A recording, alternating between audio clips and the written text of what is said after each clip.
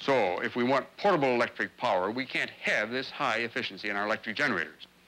So portability would be a desirable feature in a new type of energy converter.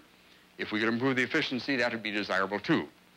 Now I have here on my desk one form of a new kind of energy converter that shows a great deal of promise, and I'd like to tell you something about it. This device is known as the fuel cell. You may think of it as a device something like a battery in its function. The device itself is actually this element, and the active portion of the element is actually a thin disc in the center of this structure.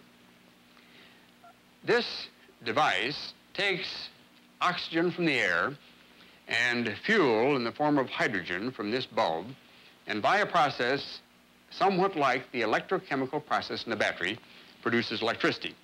Now this model is operative. I'll connect the circuit here, and you can see that the fuel cell is taking the hydrogen from this bulb, taking oxygen from the air, and converting it into electricity.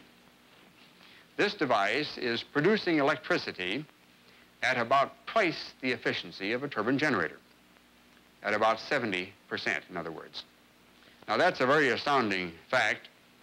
In defense of the turbine generator, it must be said, however, that to operate at this high efficiency, the device must have a somewhat special fuel, hydrogen. We don't yet have a fuel cell of the simplicity of this device and the efficiency of this device which could operate on a conventional fuel.